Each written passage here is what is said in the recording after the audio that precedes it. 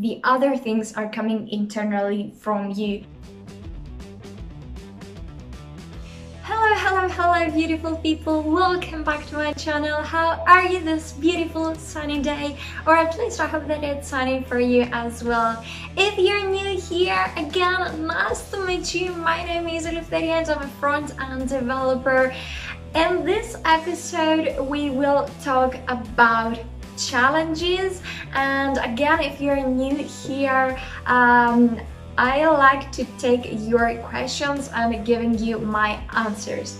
So for this video I've decided something a little bit different. I gathered your questions through Twitter, and some days ago I had popped up an image, and I will show you that image right now.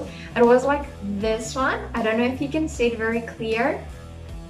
It is like all the challenges that I've ever done. I think that maybe one or two are missing, but yeah, these are the most important ones. So when I posted this picture, I got, I think, like 1.2k likes, which is a very big amount of likes for me, and also 170 people retweeted my image. Again, this is incredible for me. I will leave my Twitter and that image also if you want to check it out. So below that image I got a lot of questions, and of course thank you very much both for the questions and for all the congratulations and the beautiful wishes that you guys gave me. But now in this video I would like to take the opportunity to answer to your questions, and in some of you I told you that I was going to answer your questions in my YouTube, and I told you to stay tuned. So if you did that, shout out to you and thank you very much. Now before we begin with this video, I would like to remind you one thing. Please like, share and subscribe. It would be really important for me, and it would give me the courage to continue doing what I am doing. Thank you very much, and if you have any question, just leave a comment below, and yeah, that's it. I'm going to answer your question in the next video. Alright, so a little background and then we will start with the questions. So as you can see, I've done quite a few of them. The first challenge that I ever did was 100 days of code, and I did that one day before we start 2017. So it was 31 of December in 2016. And the last challenge that I did was daily UI, that I finished it like a couple of weeks ago. But yeah, now let's start with your questions. I've written down everything, so I'm not going to forget anything. And the first question says, like, a terrific job there, but how do I start with the challenges? And this is something that was asked by Jojo, but I think that other people have like the same question. So how do you start? First thing first, you have to mentally be prepared for this.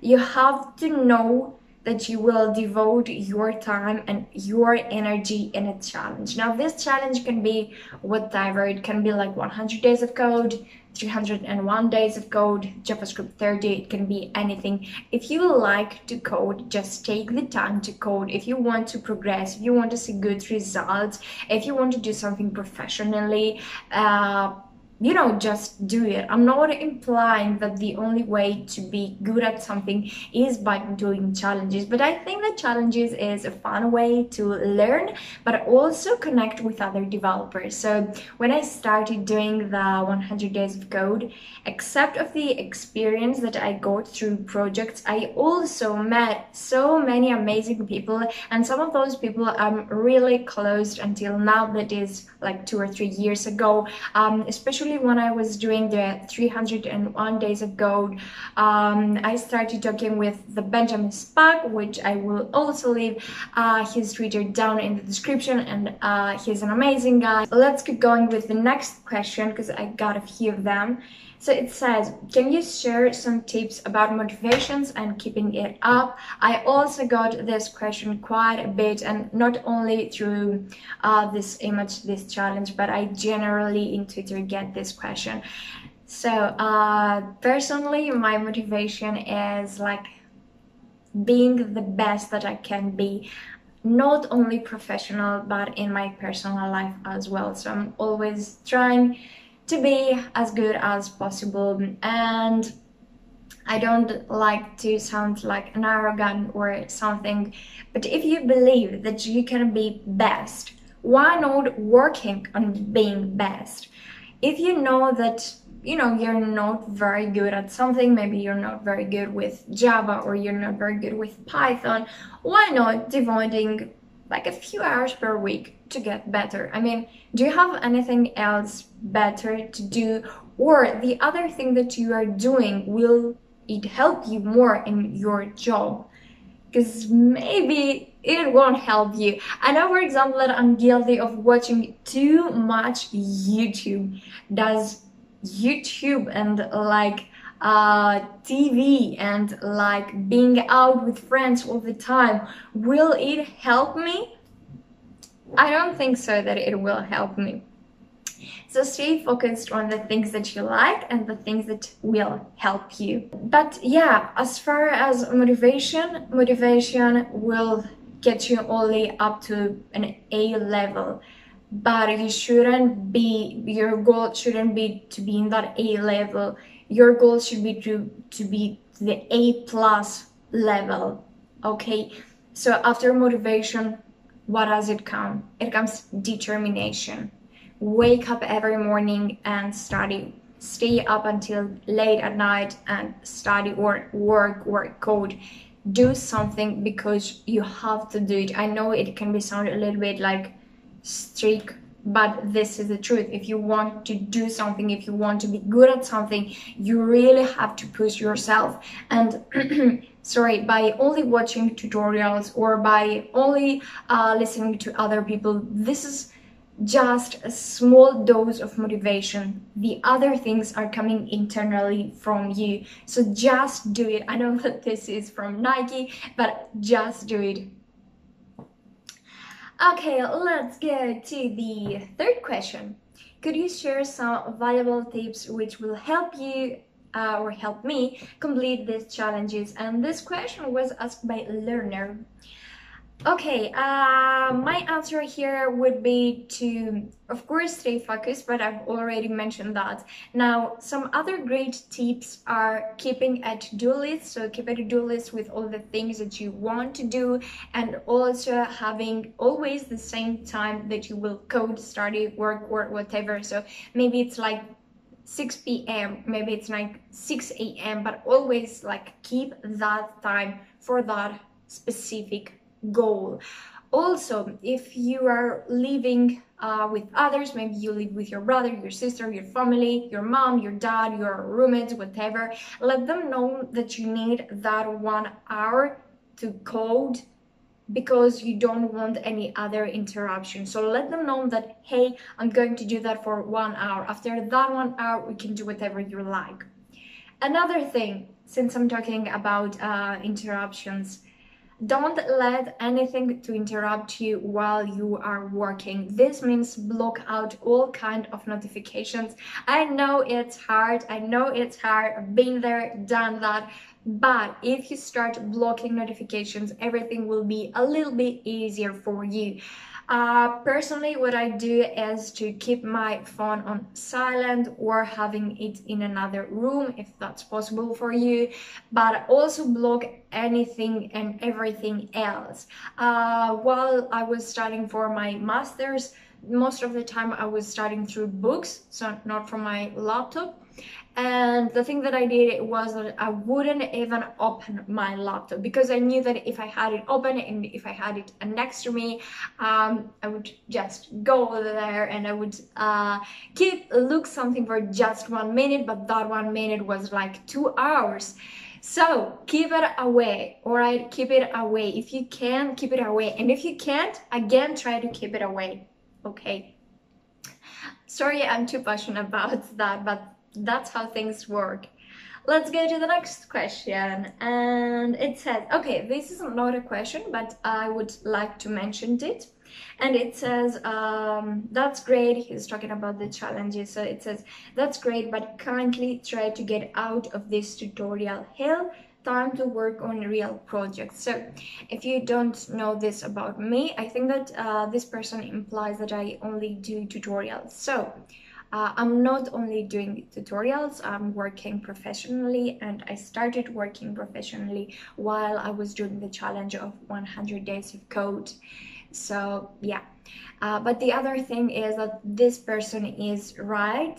You shouldn't only do tutorials, or you shouldn't only do challenges. You should try to build something, and you should try to really challenge yourself, because if it's something easy for you, it means that you're not progressing, and we want to see some progress. So get out of your comfort zone and try to build something, try to do something for yourself. If you don't have any ideas, like speak with other developers and ask about their advices on how you can keep going, how you can progress.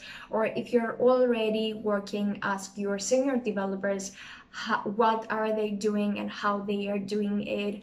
Or like if you're living with your family, ask them if they want any help and if you can solve this problem like algorithmically. Okay, so yeah, that wasn't technically a question, but I wanted to address this thing. Next thing, what website do you use to follow and gives you these goals? I want to try it too. That question was by Edward316. So I don't follow any specific list, and I don't always have something in my mind. I mean, I do have some standard goals that I want to complete, but it's not like I know what challenge am I going to be doing in the next few years. No, I don't know that, and no, I don't have any website. But for most of the challenges there is a website, but this website doesn't tell you what to do. This is something that you have to figure it out, and each one of us maybe have different goals, so it wouldn't be correct for these websites to tell you do this and this and this and this. This is a challenge and not a tutorial. So in the description box I will leave again most of the websites for these challenges or the challenges that I have taken. And now that I'm mentioning, don't forget to check out the description box, because there will be a lot of helpful links. Let's keep going with well done, thank you. Can we see your 30 days 30 sites as I'm trying to do it as well? That question was by Tia, and I sent Tia the link, but I would also like to mention that most of the challenges are uploaded on my GitHub or on my codepen or on both, or here in YouTube as well. So in the description box I will leave again all the links so you can check it out by yourself if you are interested to see my journey on 100 days of code, 301 days of code, or JavaScript 30, or 30 days 30 sites, or daily UI. I'm gonna have everything, and I will leave everything so you can check it out by yourself. Thank you for that question. Next one is the challenges that you have done are all about coding. No, they're not all about coding, but most of them are. For example, I have here the 100 days of YouTube, which is not like a coding challenge. Of course, as I was doing it, I was also coding, but it's not specific to coding, or it's not specific to any language. And I also have done another challenge I haven't written here in that paper. It was 100 days of fitness, and of course this has nothing to do with coding, so that's why I didn't write it in that paper. But I was also I was also in Twitter every day, and I would mention my progress there. And yeah, like, maybe this is not something that interests you, but I like to work out, but my problem is that I don't eat very healthy. So with this challenge, I was trying not only to working out, but also to eat a little bit healthier. And this is something I think that I've done like 1 or 2 summers ago. Anyway, I think that this is the last question. Or no, not the last, the pre-last question, and it says, what is 100 days of YouTube? And this question was asked by Night Rider. So 100 days of YouTube is uploading on YouTube 100 videos for 100 days, and that's it. So I was recording videos, I was editing videos, and then I was uploading them on YouTube, and I was mentioning on Twitter what I've done. It was a nice time, but also it was very difficult because every day you have to produce something new, so you have to have a lot of ideas and you have to have quite a lot of free time to do all of these things. But yeah, I've also did that. Now, the last question says, outstanding and congratulations and thank you very much. Any good source for UX and UI for web developers? And also, this is a question that I have get like a lot of times before. That question was asked by Nasser Allah Mohammed. I'm sorry if I'm pronouncing your name wrong. Yeah, so I have quite a few things, and I've also have written them down because I don't want to forget them. So I do have quite a few nice tutorials. And as for books, I've already mentioned that on Twitter, but I like the book by Don Norman, Don't Make Me Think. And of course, like, Don Norman is like the father for UX and UI, mostly UX, but UX is connecting with UI, and all these things are connected with the front-end development and the web development in general. So in the description box, I will leave again all the links that I believe are helpful for UX or UI designer. But some of the courses that I did, and they are also free, are like from Coursera, the introduction to UX design, and then the user experience. I think that this is also from Coursera. It's the ultimate guide to usability and UX. Actually, I've done previously a video that I mentioned all my favorite tutorials, you know, link in the description box. So I think that that would be more helpful than saying now what courses I liked. Anyway, yeah, that's all for this video. I hope that you liked it. I hope that you find it useful. And if you have any other question, let me remind you how you can ask me. So first of all, leave a comment below with your question. Or secondly, go on my YouTube channel, go on the community tab, and here you will find my question, and you can leave a comment with your question. Or thirdly, and maybe more preferably, is go on Twitter, go and use the hashtag #LeftDanceCode to ask me a question there, and I will check it out.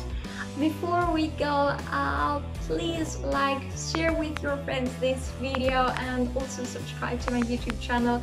That would be amazing. And yeah, have an amazing day. See you really soon, and thank you for all the nice comments and your positive energy. Bye!